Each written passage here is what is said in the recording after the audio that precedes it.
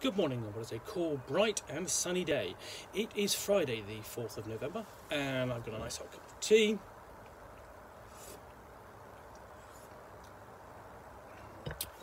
And a parcel, continue unboxing.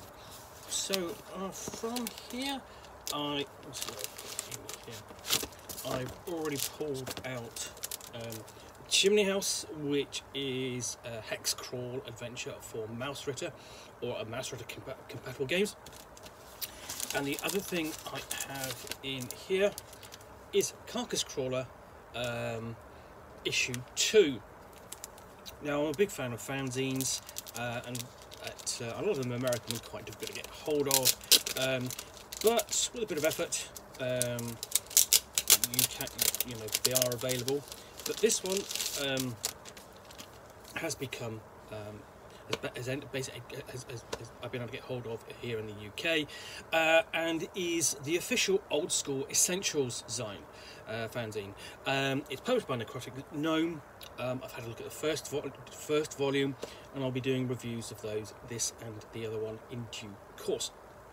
Now, Old School Essentials is a retro clone. It's an old school Renaissance role-playing game based upon a version of Dungeons & Dragons, in particular a version of basic Dungeons & Dragons, the Moldvay Marsh version from 1981. It's the one that I came into the game with. And Necrotic Gnome has given a really fantastic update and representation to make it accessible and very playable. It's a very popular retro clone at the moment. So, Carcass Crawler, the official Old School Essentials zine. Carcass Crawler is a zine devoted to Old School Essentials from Necrotic Gnome. Each issue is packed with new material for your games, including new character classes and races, new spells and magic items, new monsters, referee advice, optional and expanded rules, previews of in-development products, short adventures and more. In this issue, Phase Elf, Wood Elf, 2 new playable elf classes / races, because one of the things that Old School Essentials does, gives you 2 options for how to handle your character classes when it comes to races, i.e. halflings, dwarves and elves. You can play them as race, which is true to basic Dungeons & Dragons, or you can play them as a race and then to which you add a class. So adds town tables, rules and guidelines for services in town, hiring retainers and quickly equipping new characters. Snake Cult mini dungeon, a track-filled ruins of a snake cult tomb along with a bestiary of 8 new monsters and new weapons. Rules for futuristic blades and guns, and more optional rules and a referee reference guide. So it's back cover, nice front cover, and then we open up.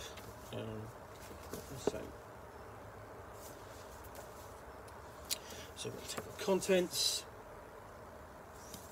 and really this kind of pushes it. The production values on this really do push it a bit further forward than a fanzine. Fanzine is really kind of an amateur product. This is no longer really an amateur product.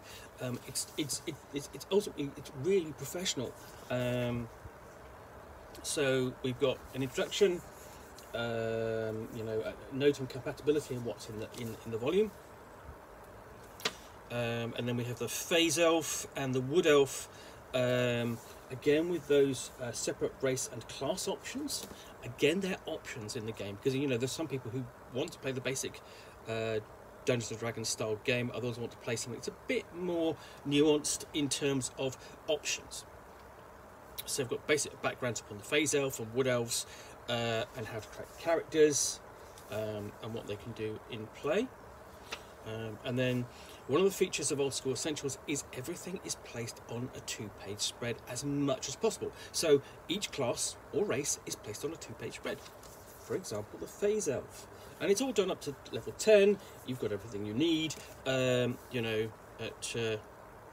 arcane magic, combat, detecting secret doors, infravision and the like for your Phase Elf. With a short summary at the top there. And this is done exactly the same for the Wood Elf.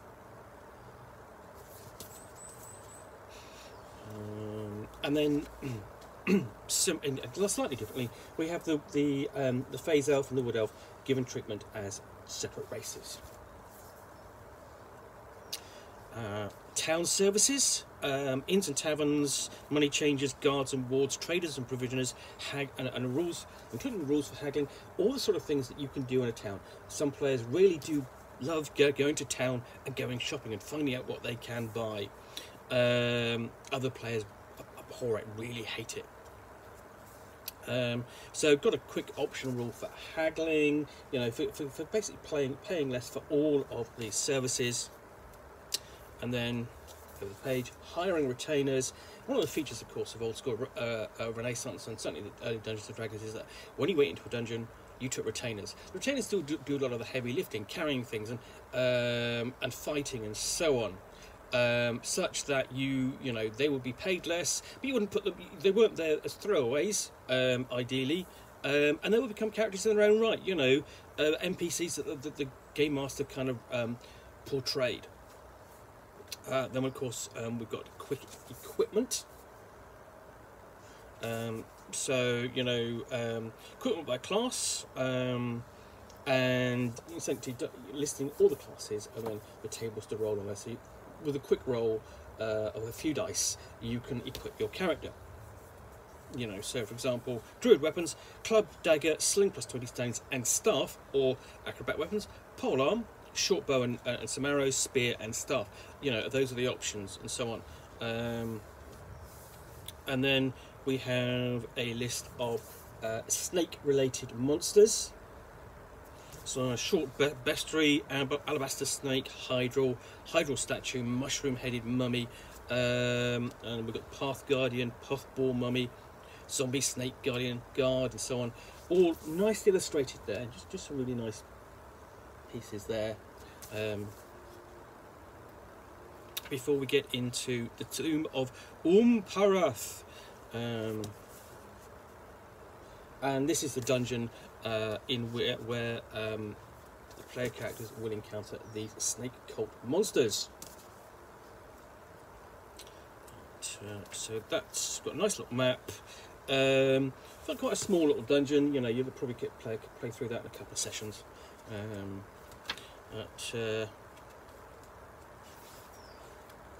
In fact, it literally is just those 2 pages, so quite short. And then we have a guide to energy weapons, so blades and gun, missile weapon, basically melee weapons and sort of like missile weapons, and in fact your range weapons, so things like ion daggers, plasma daggers, iron swords and so on, laser staffs, laser pistols, laser swords, laser rifles, that kind of thing. Sadly not illustrated. It would be nice to have some illustrations of what the conception of these weapons are, but this is sort of kind of useful if you're kind of stretching, if you're going to do sort of like an adventure in the vein of S3 Expedition to the Barrier Peaks, or it involves time travel, or a crossover perhaps with a post-apocalyptic game. And we've got full list of all the weapons there and so on, explanations, weapon qualities, and even adding things like energy weapon technician and energy weapon assistant technicians as specialists. So if they're in the campaign, you actually can find someone who can fix them for you. Item-based encumbrance, 4 rules for that. Now typically you've got obviously a couple of means of handling encumbrance in a game. One is you know, weight based upon, you know, slots, or you know, in items used typically weighed in coins or pounds and so on. So we've got an alternative set of rules there. And then adjudicating traps, how to handle traps in the game, you know, what they do, what their role is, rolling dice, handling their narrative interaction. So yeah, that's there for, you know, when you're handling dungeons or tombs and the like. So yes, so quite a lot there in the pages of Carcass Crawler issue 2. You know, sort of great extra support for old school essentials, but you know, if you have a role-playing game, an old school, a retro clone based upon any of the versions of basic Dungeons and Dragons, this will be compatible. And it'll be compatible with a lot of the sort of like the fantasy retro clones also available. Anyway, hope you've enjoyed this unboxing in the Nook. If you have, then please do click on the like button down below. And of course, if you've got any comment or feedback, I appreciate you posting those. And lastly, if you want to be alerted to yet more unboxings in the Nook, where you'll see me out here with a package containing a book or game, or in this case a fanzine, which I will unbox and chat about to the best extent of my knowledge for roughly 10 minutes or so, all of course accompanied by a nice hot cup of tea, then please do hit that subscribe button down below. Thanks again for watching another unboxing in the Nook. Be back again soon with another one. Bye for now.